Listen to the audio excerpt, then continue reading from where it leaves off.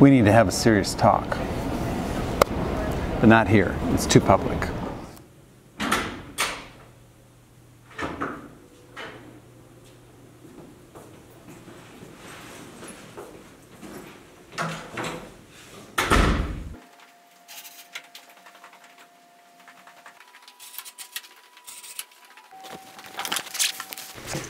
It's becoming increasingly clear to me that a lot of faculty think that their emails are somehow private communications. Obviously, emails should never be considered private communication, not just because of the fact that they can be forwarded and copied, but also because of the fact if you work at an institution that receives any sort of state or federal support, your emails are probably considered public record, are going to be subject to record retention laws, and also subject to sunshine or freedom of information requests. Think that can't happen? Well, think again. It's happened numerous times.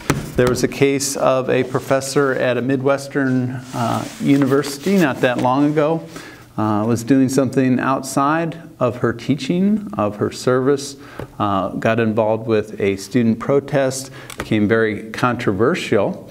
And there was a lot of scorn heaped on this particular professor. And to add insult to injury, the Chronicle of Higher Education, in a particularly shitty move, used the state's Freedom of Information request laws to get a hold of all of her incoming inbox, all the hate mails, all the letters of support, and what she was sending out as well. So those were all considered public record. So don't ever, ever put anything in an email that you wouldn't be comfortable seeing on the front page.